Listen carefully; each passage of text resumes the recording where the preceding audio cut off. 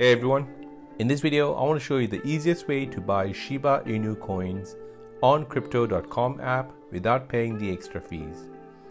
Before we begin, don't forget to subscribe to the channel if you enjoy these kind of videos and turn on bell notification. It really helps me and the channel grow, and I really appreciate all your support.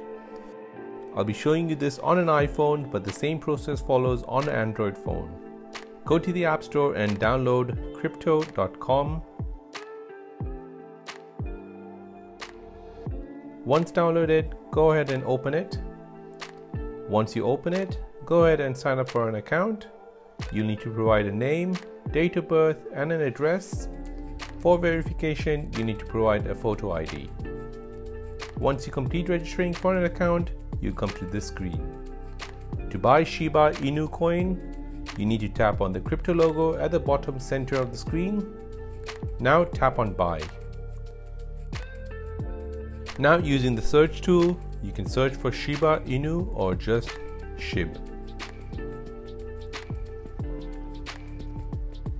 Tap on it in the result. Now on this screen, type in the amount of coins you want to buy. Once you start typing in the amount of coins, it will show you how much you will actually be spending.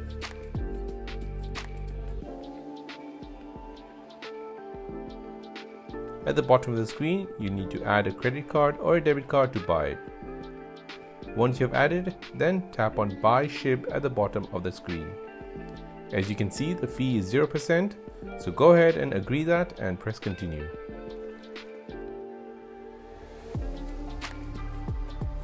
And then on this next screen, you will get a detailed view of the transaction.